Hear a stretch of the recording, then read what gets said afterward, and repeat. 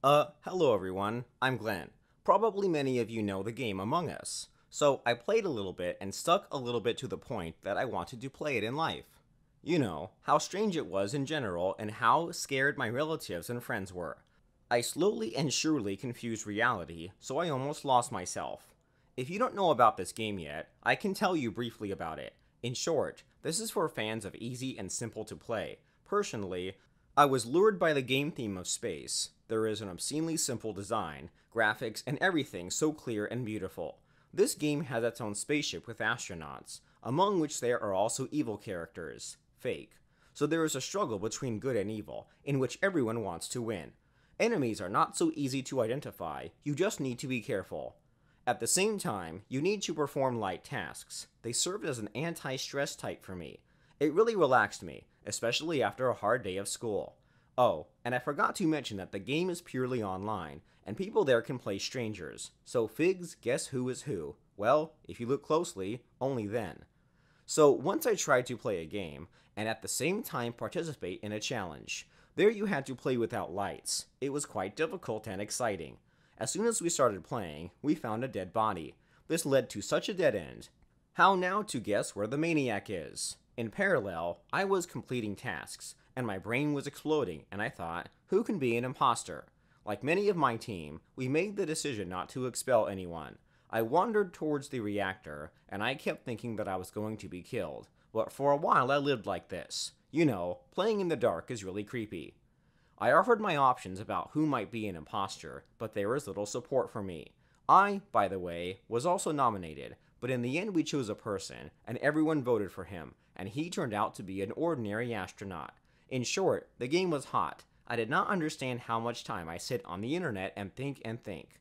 That day was the night I was playing. I have to go to school in the morning, and I'm so stuck that I barely slept. In short, I passed out somewhere in the morning. Maybe it was already 5 hours. Just so you know, I should be up by 6:30. In general, I was like a zombie, quickly dressed, washed, and went to school. I spent some time in class. I don't remember exactly how I wrote down the tasks. I came home and promised myself to go to bed early and got stuck in the game again. Here we are again with the guys in the same team. I am an ordinary astronaut, looking for a maniac, but I do not find it. We lost 10 times in a row. It was starting to make me angry. Unbeknownst to me, when the battery on my phone had already run out, I saw that it was dawn outside the window. Damn it, morning again. I was angry and tired, but there was nothing I could do. So I changed my clothes, washed, ate, and went to school. On the second day without sleep, my eyes turned red like my spacesuit in the game. I didn't really understand what was happening and did some things on the machine. For example, opening a notebook. I fell asleep at recess, in class, at lunch. My friends would wake me up, but I couldn't wake up. As soon as I got home, I was stuck in the game again. Gradually, reality and the game got mixed up in my head, and I began to look at my friends through the prism of the game. You'll find it funny at first, until I'm not peekaboo at all. Well, listen to what happened next. I remember opening my eyes when I was sitting at my desk. Math class was in progress. The teacher called me to the blackboard. I went out, solved the problems as in a game, sat down and stared at the children. I even began to suspect the teacher. It seemed to me that she might be a maniac. It's not something that she said something about my academic performance. I think she just wanted to extinguish me, set me up so that everyone would think that I was a maniac. But no, this is not going to happen. I got up from my seat, went to her, and told the class that she was an imposter. Vote, I shouted. The guys looked at me like I was crazy. I didn't understand why they were all silent. I started calling everyone by their first names. And then Scarlett was like, "Are you alright?" And then I realized that she was in on it. I told the guys that now, if they all boil, in a second we will have 2 more corpses. But the teacher suddenly got up and started yelling at me. Like, what am I talking about? What other 2 corpses? She took me by the hand and led me to the staff room to meet with the principal. I resisted as much as I could. On the way, I shouted that she was a maniac and that now the guys would quickly defeat her. She was literally dragging me down the hall, and I was yelling that someone was going to die. I was locked in an office. I tried to get to the reactor there, shouted to be given tasks. I am ready to complete them. I don't know how long it's been since I was locked up, but I'm sweating, tired, and hungry. Then the door opened and I was ready, and my mother came in. I asked, "Do you play too?" My mother did not answer me. She only began to cry violently, and her tears seemed to awaken me. I suddenly woke up, looked around, and realized that I was at school. I saw that I was surrounded by teachers, the principal, and my mother was standing next to me, crying. Then the nurse came running, and I felt so tired. I wanted to sit down. I sat down on the floor and told my mother that I wanted to go home and eat and sleep. They took me to the hospital and checked me out. The psychologist said that I just played too much and asked my parents to control my playing time more. I came to my senses only a day later. I slept stupidly in the hospital. I slept off. I was watched. I had a great depleted body during these days, and I could even die, and not in the game, but for real. In short, guys, what I want to say, games, such a thing, very easily can master you and then do not let go for a long time. So if you are still gamers, then at least eat and sleep. Otherwise, everything will end up like mine. Also, don't forget to tell me in the comments what are your favorite games and how many hours in a row you played it. Write your opinion about my story, share it with your friends, do not spare likes, and subscribe to the channel. I'll tell you a secret. I've never been able to make friends and meet girls. It seemed to me that this mission was impossible. But one day, I found a way out. Somewhere in my mind, my brain thought, it's not working in this reality, then let's create our own. And my life changed after that. For example, I was never very sociable, and I didn't look attractive to girls. I was uncomfortable in public places. I didn't like it when my parents or younger sisters came into my room. I valued respect for the boundaries of personal space and demanded the same from others. But at some critical moment, everything changed. By the way, I didn't introduce myself. My name is Dilton, and I'm 17, and I'm in school. I have a family, as I said, parents and sisters. My mother always said I was special, so I think she was trying to disguise my desire for self-isolation. From an early age, I loved being alone, eating dinner, walking, playing with toys. Once my father gave me a diary for my birthday and advised me to keep notes on my mood. This is for emotional relief. Since then, this activity has become one of my favorites, until this year. On my 17th birthday, my parents gave me a smartphone. It is very awesome and expensive. Although we did not live richly, my father and mother still paid out. This was my father's wish. I know they feel responsible for the fact that I am not like everyone else, and they try to please me in every possible way. I appreciate it, even if I don't say it out loud. Naturally, it was an insanely cool gift, and the first thing I did was run into the room and try out the gadget. In Google, I found out a lot of information about the functions and capabilities of the device, and also came across a curious program. It was gaining popularity on the network. It was called Life, in the translation of life. It looks like a normal app. You register, create a character to your liking, the main character of the app, and perform the proposed tasks. For each successfully completed, you get points.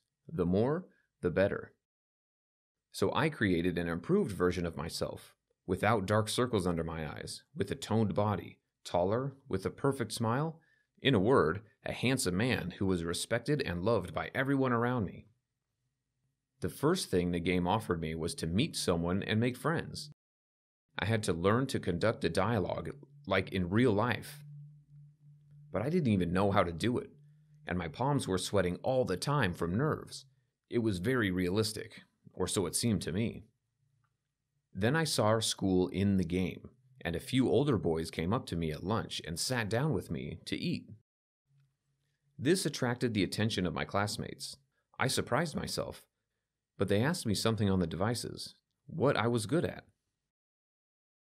So the conversation started smoothly, and then they invited me to meet them after school so I could help them choose a set-top box.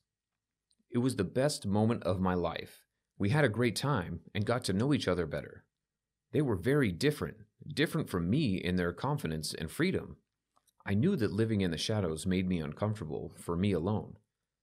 In the evening, they patted me on the shoulder, thanked me, and told me that we should definitely go camping together. I got home late. My mother waited anxiously at the door.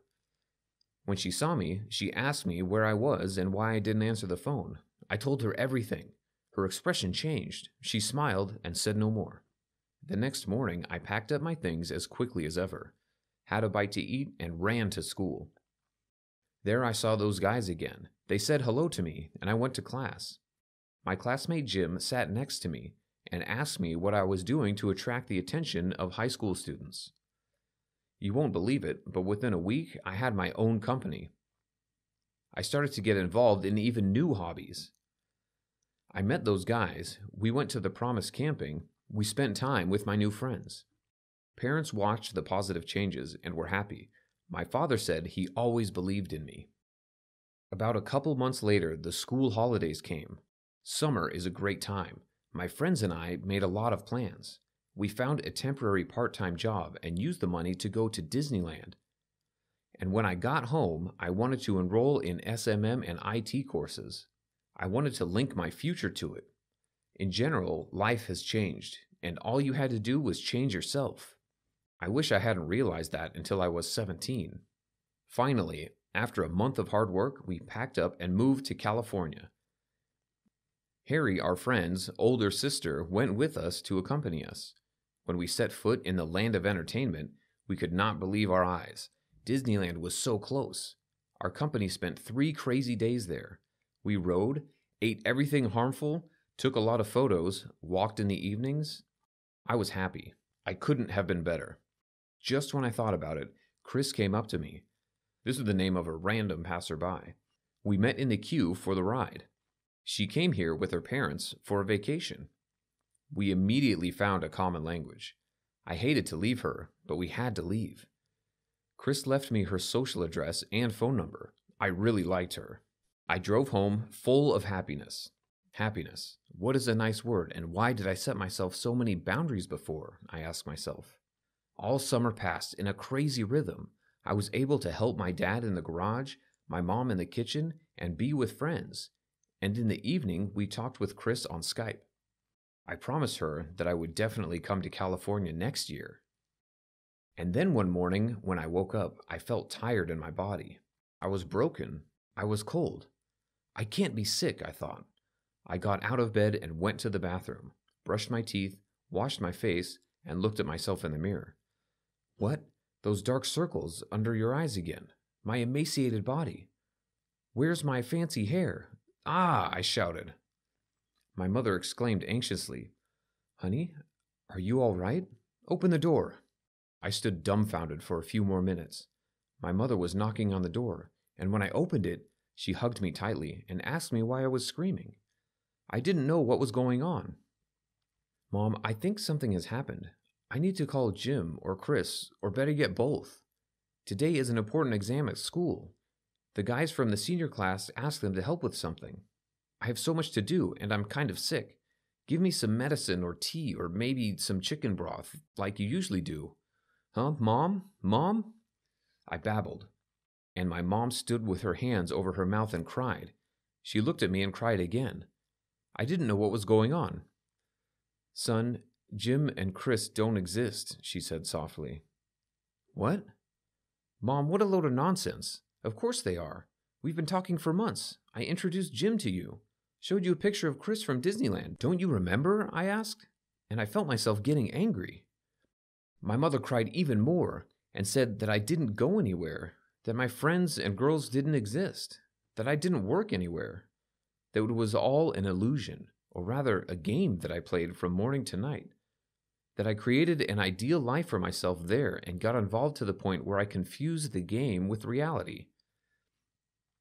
As proof, my mother showed me this game, and I only noticed it today because my mother managed to take my phone out of my hands before I woke up. I'm sorry, son. My dad and I shouldn't have given you this phone.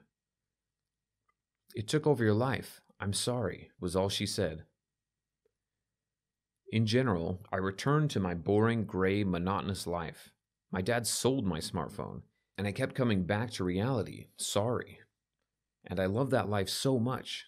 But since then, I actually began to help my father in the garage and my mother in the kitchen, learned how to fix cars and cook food. And you know what? I decided not to lose heart and try to build my life, not as in the game, but even better. I realized that I can manage my life on my own.